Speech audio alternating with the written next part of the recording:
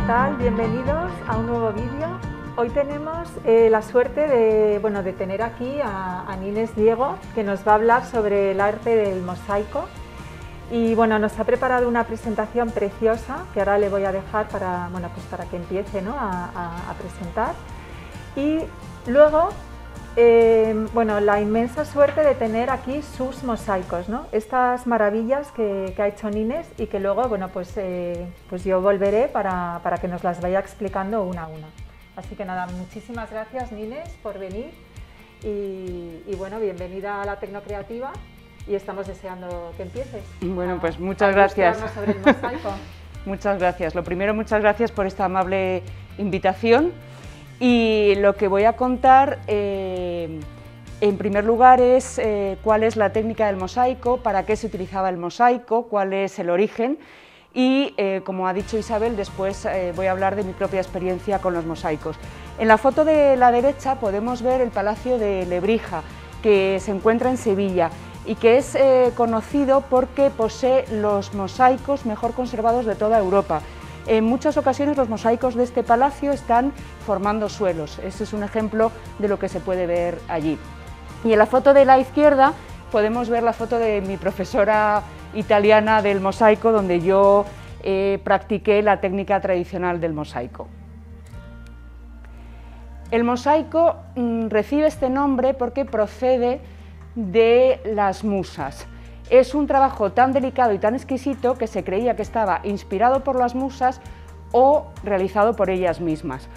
Y en principio el mosaico tenía una utilidad, era un origen práctico, porque lo que pretendía era que el suelo estuviera pavimentado y que fuera más fácil andar y transportar cosas.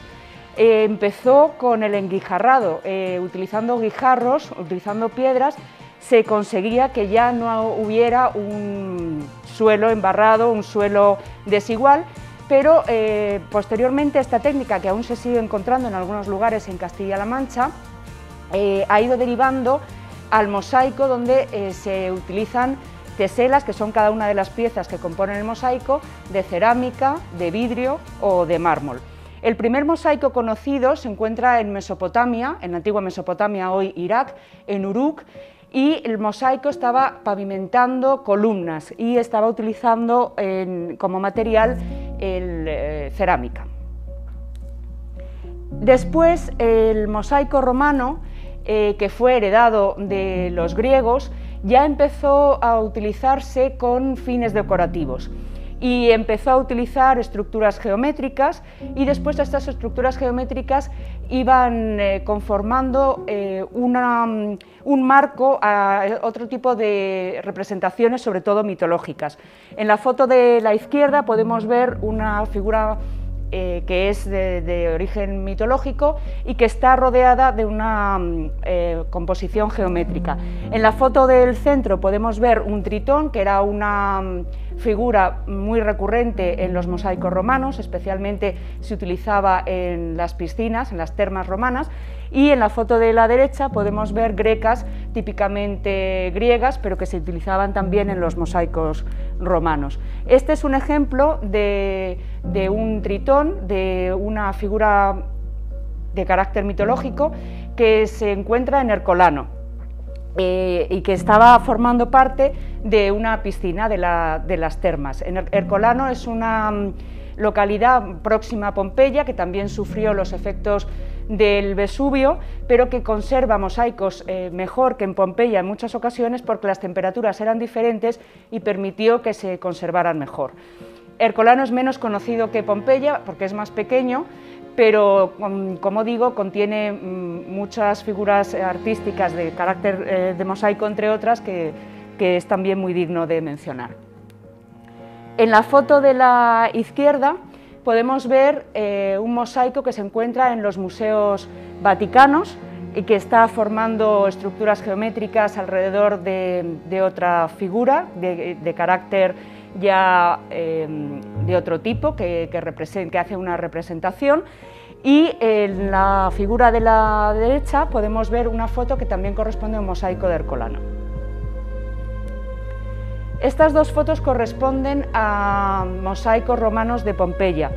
El mosaico de la izquierda representa una acción en un gimnasio donde ya el bikini existía, que creemos siempre que el bikini existe a partir de los años 60, pero ya los romanos eran muy modernos, y es muy común encontrar en los mosaicos romanos una representación de las actividades que se realizaban en cada momento, y una de ellas, por ejemplo, es la actividad en el gimnasio. Y en la foto de la derecha es un mosaico que ha sido recientemente restaurado, que se encuentra en Pompeya y que avisa de la presencia de un perro en la casa, y que es también muy común encontrarlo también como souvenir decorativo en muchos sitios, utilizando las palabras latinas de cuidado con el perro.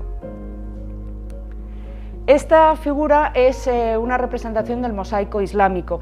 El mosaico islámico utiliza fundamentalmente figuras geométricas y además utiliza mucho color. En el Islam no estaba permitido la representación de figuras humanas ni de animales, y por eso en el mosaico islámico encontramos sobre todo este tipo de figuras. Después de la época romana, en la época del Imperio Bizantino se emplearon muchos mosaicos que además empleaban pan de oro para dar más empaque al mosaico, que representaba o figuras religiosas o figuras regias, como en la foto de la izquierda que podemos ver. Y también en Italia es muy frecuente encontrar mosaicos en las iglesias representando escenas de carácter religioso y místico. Esta foto de la derecha corresponde a la iglesia de Santa María la Mayor en Roma.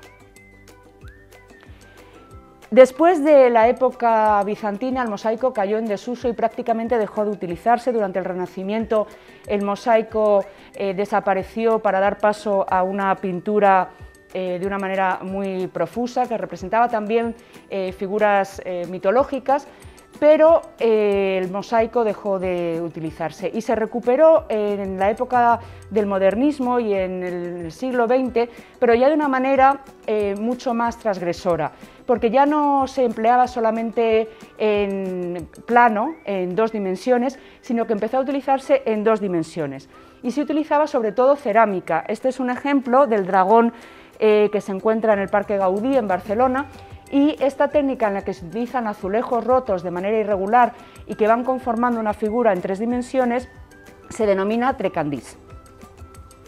Es también muy frecuente en el este de España. En Valencia hay mucho trecandís.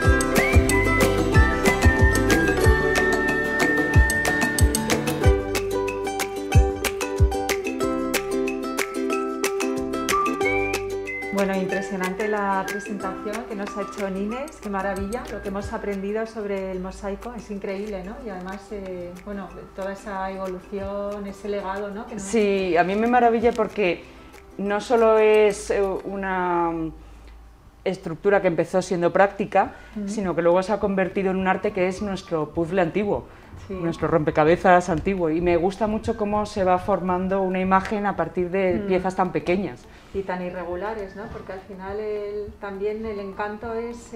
Sí, es una de las cosas que quería comentar también sobre el mosaico. El mosaico no es una cosa industrial, ni es una cosa que tiene que verse perfecta, ¿no? Como por ejemplo un traje que tiene que verse perfecto y no notarse en una puntada. Aquí el encanto que tiene el mosaico es precisamente la irregularidad, que se note que es manual y que se note que tiene un artista detrás.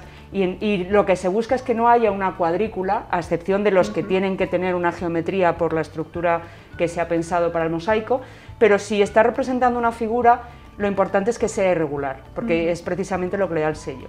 Sí, además yo creo que eso es lo que tiene mucha magia, ¿no? Cuando vas ¿no? poniendo las teselitas, como que cada una va encontrando su huequecito. Sí, no son todas del mismo tamaño, no son todas del mismo grosor, y una de las cosas que corrige la profesora cuando está viéndolo, cuando yo lo he hecho, es que no esté todo como una cuadrícula, porque entonces pierde también la figuración. Que se vayan como acomodando, ¿no? Claro, sí, sí. Bueno, pues ahora nos has vas a contar tu experiencia, ¿no? Sí, porque yo empecé haciendo falsos mosaicos, podemos decir.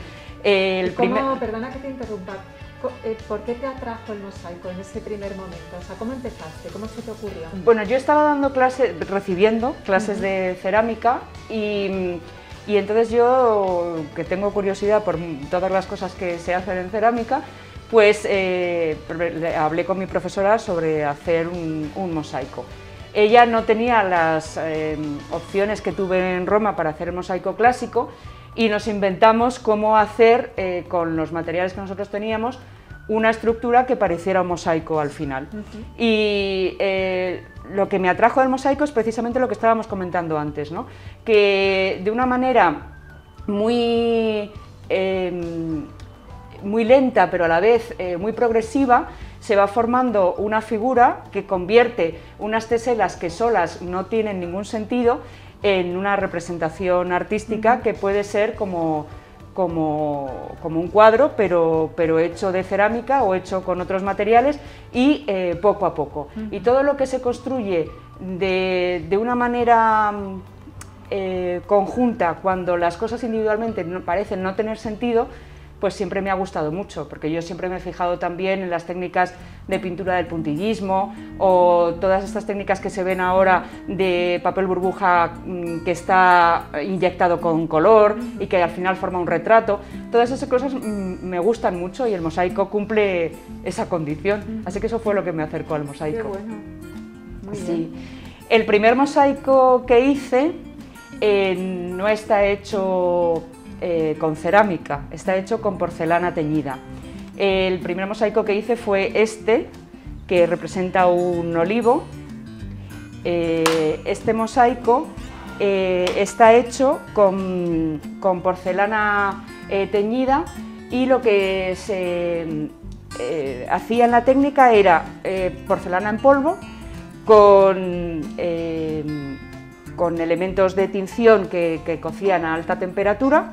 Cuando se mezclaban esos dos materiales y se formaba el color, ya adquiría una consistencia plástica, se envolvía en papel de plata y se metía en la nevera un par de días para que mantuviera la consistencia. Después se hacía una placa mediante rodillos, mediante amasado y utilizando rodillos, de 2 milímetros para que fuera plana la estructura, porque todo esto, como está formando un cuadro, al final tiene que ser plano y no puede superar cierto grosor. Y después se fueron cortando las teselas más o menos al mismo tamaño y una vez que ya estaban cortadas se cocieron a 1260 grados y ya con las teselas cocidas y preparadas en su color se fueron pegando con cola directamente sobre un dibujo que se había hecho, se fueron poniendo puntos de luz para que pareciera un amanecer o un atardecer, según se mire, y después se le dio una lechada para que pareciera que se había hecho sobre una estructura blanca, y ya de esta manera directa se formó el mosaico. Luego el marco es aparte, con madera, también lo hice con mi profesor allí, y ya se terminó el mosaico.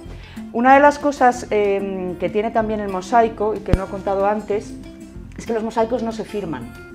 No encontraremos mosaicos en la historia que tengan su firma al pie, como se puede encontrar en un cuadro.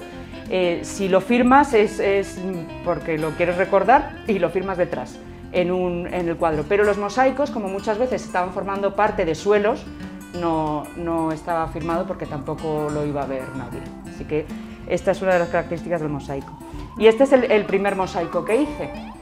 ¡Qué maravilla! El segundo mosaico que hice fue un falso trecandís, porque como he explicado antes, el trecandís consiste en una técnica en la que se utilizan azulejos o trozos de cerámica irregulares que se van poniendo sobre una estructura. En este caso es una estructura bidimensional, pero muchas veces el trecandís se utiliza en una estructura tridimensional. Estos no son trocitos de azulejos, esto es una placa de cerámica de barro refractario que cuece también a alta temperatura y que es de color gris, y sobre este barro refractario se fue haciendo el dibujo y se fue introduciendo los colores que se iban requiriendo para formar esta figura del perro.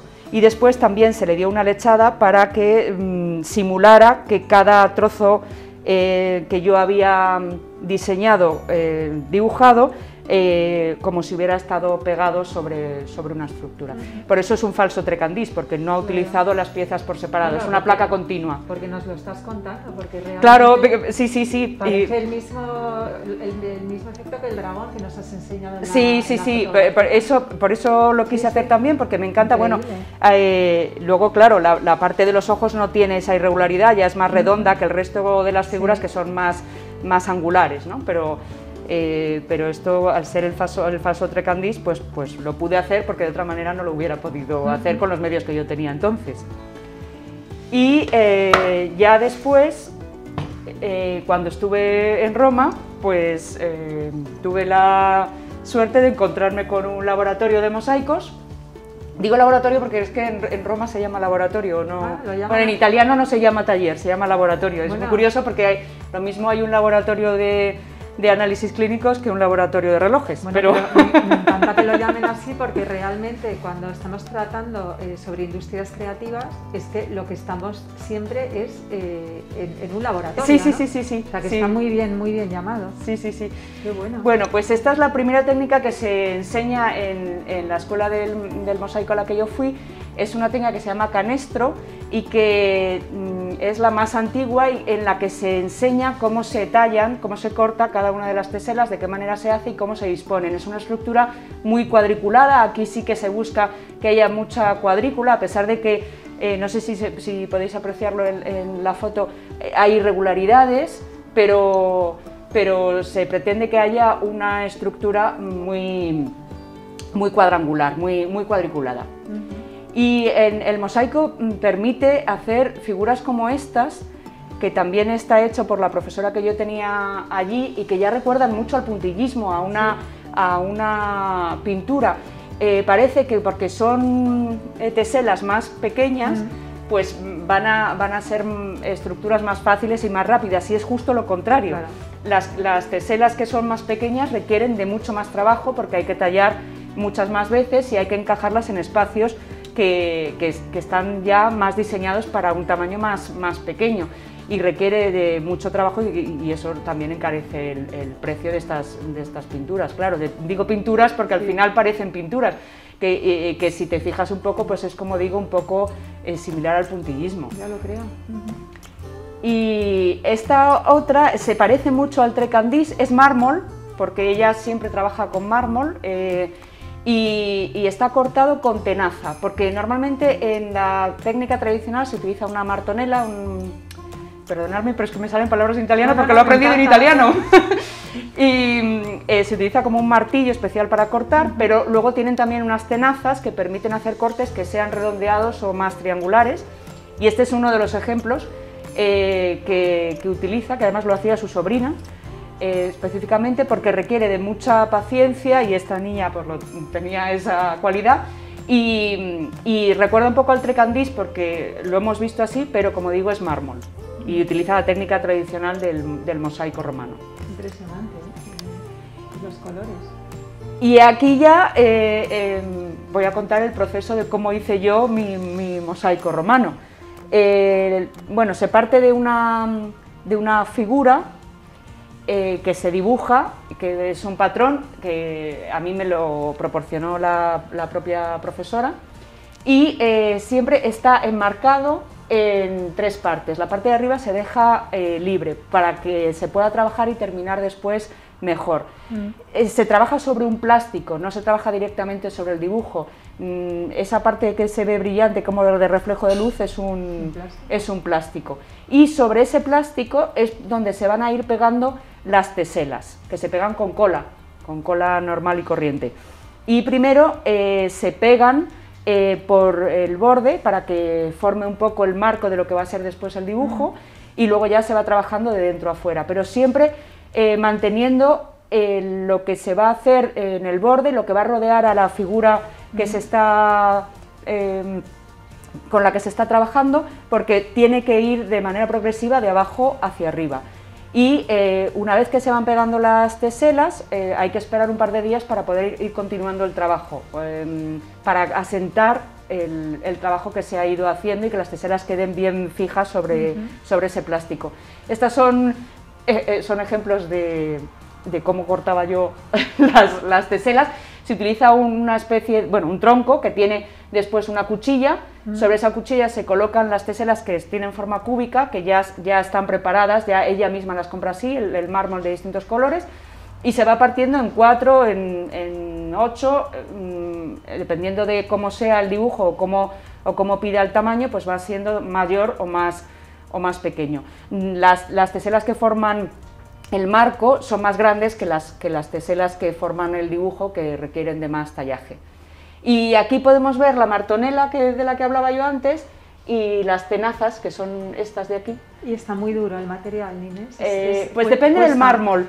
El color también da un poco la dureza. El tipo de mármol a veces puede ser un poco arenoso o a veces es más duro. Es preferible que sea duro porque es más fácil de cortar. Claro. Y muchas veces cuando se cortan teselas que son demasiado irregulares para poderlas tener.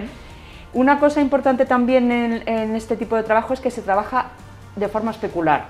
Es decir, yo estoy trabajando en este momento así, pero después el pájaro va a quedar mirando al otro lado. Y por eso, cuando se van pegando las teselas, tienen que pegarse de modo que al final se vea lo que no estás pegando, lo que no estás viendo ahora cuando estás trabajando. Porque lo que se va a ver después es justo lo contrario.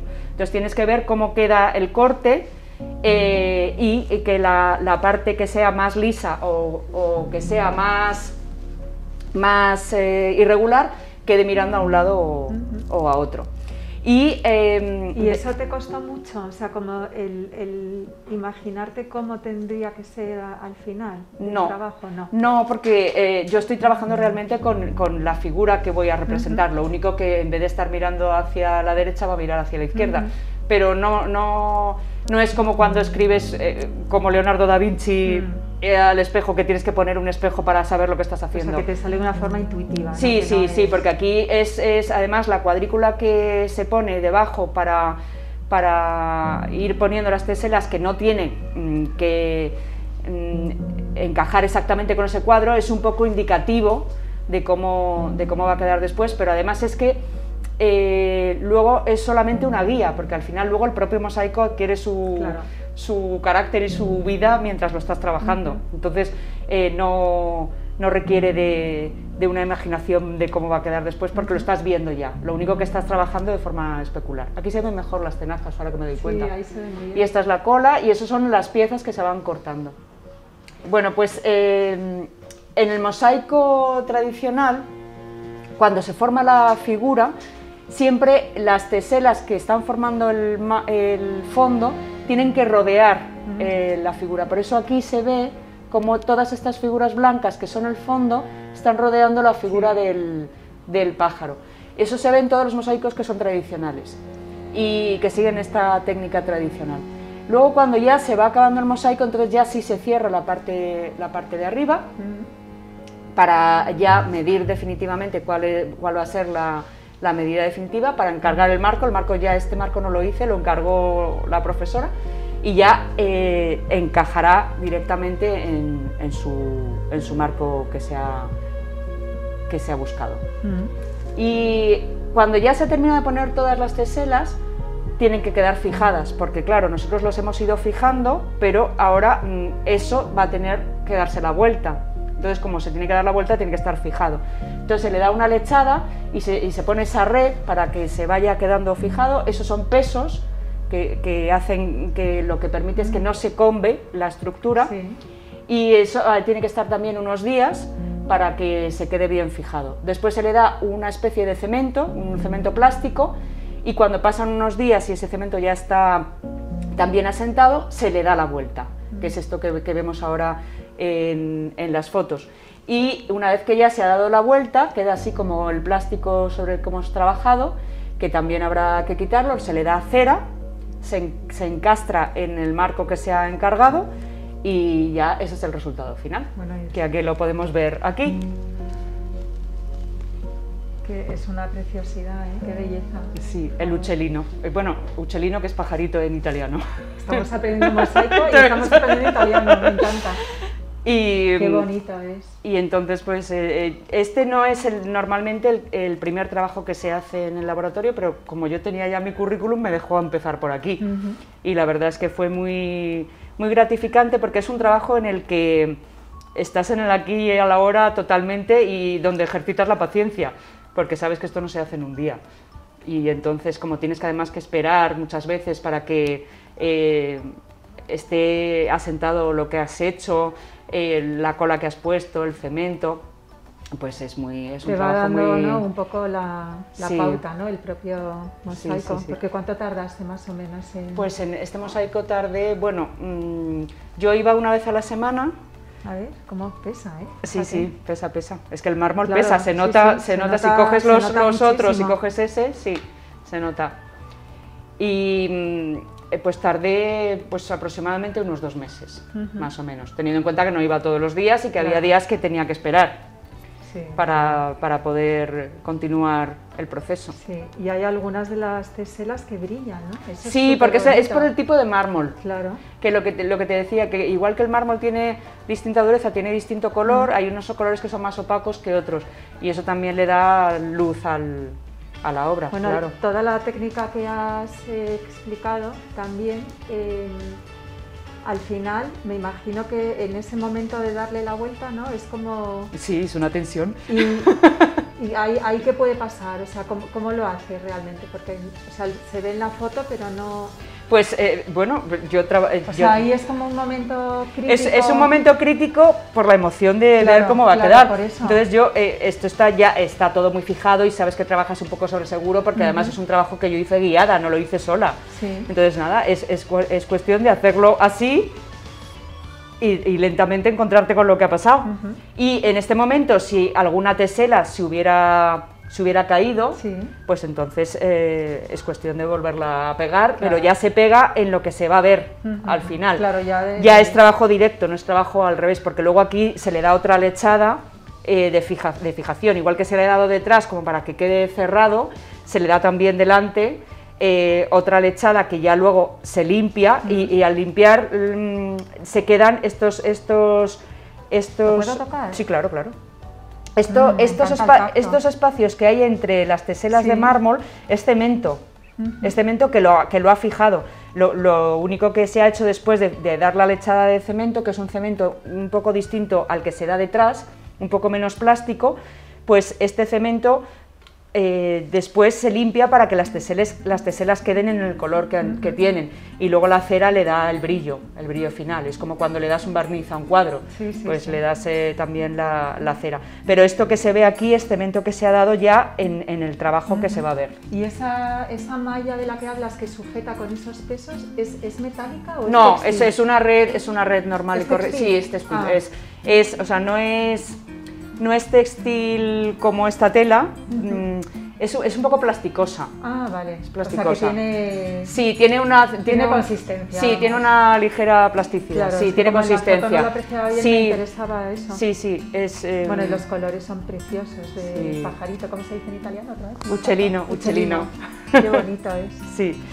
Y ya el último mosaico que he hecho hasta ahora, palabra clave hasta ahora, es este otro, que este sí que es geométrico, este sí que requiere de una estructura más perfecta, porque está formando una estructura geométrica, un dibujo geométrico. Esto se encuentra mucho en el laboratorio donde yo fui, porque pues, los enmarcan y los ponen como para que sean salvamanteles o para poder cortar queso o alguna cosa así. Yo tenía ganas de hacer uno geométrico y este trabajo es diferente al del uccellino porque este trabajo es directo.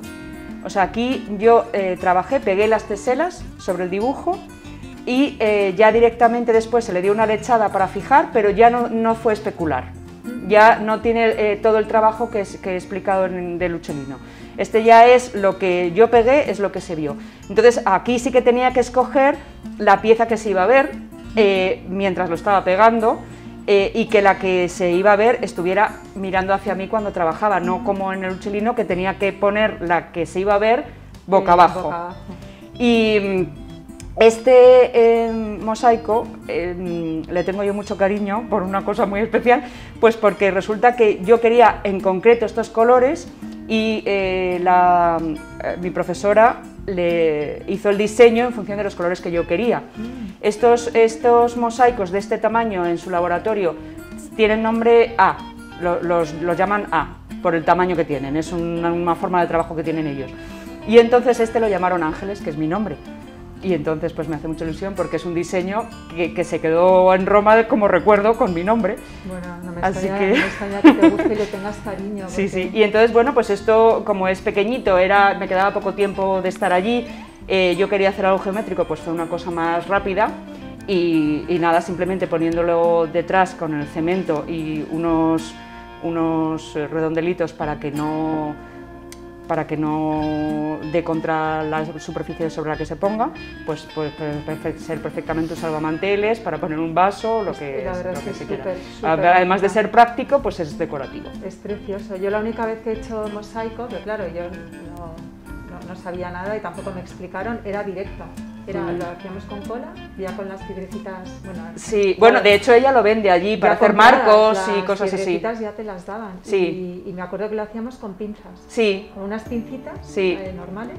Y sí, yo también he trabajado con pinzas. Directamente, entonces es que, bueno, me ha dejado y me ha encantado lo que has contado de todo ese proceso, ¿no? Que es tan... bueno... Ya está, pues esto es lo que he hecho de momento. Luego ya Dios dirá. De momento, ya estás totalmente embalada, o sea, eres una artista. Me decía mi profesora de Italia, me decía, bueno, cuando vayas a Madrid tienes que seguir. Y yo decía, sí. Bueno, pues a ver, porque claro, tengo que tener mi tronco y mi martonela y todas esas cosas que tampoco es tan fácil tenerlo en casa. Es cuestión de investigar. Otra vez, y así no le echas de menos, ¿no? Sí. Pues nada, Nines, te doy la enhorabuena, de verdad, porque es una maravilla. Muchas gracias. Y de verdad que 1.000.000 de gracias. No, gracias a vosotros. Ha sido una pasada todo lo que nos has contado, y que tenemos que ir juntas porque hemos estado hablando de una villa romana que es una maravilla, que está en Palencia, en La Olmeda, se llama la Villa Romana de La Olmeda, si lo queréis buscar en internet, y además viene un vídeo que te explican muy bien y te ponen muy en contexto. Y nada, que a ver cuándo vamos juntas. Pues a ver, hay que organizarlo. A visitarlo. Muy bien. Pues nada. Pues muchas gracias, Isabel. Nos vemos, Venga, nos vemos pronto. Gracias. Eso, gracias a ti. Un beso para todos. Adiós.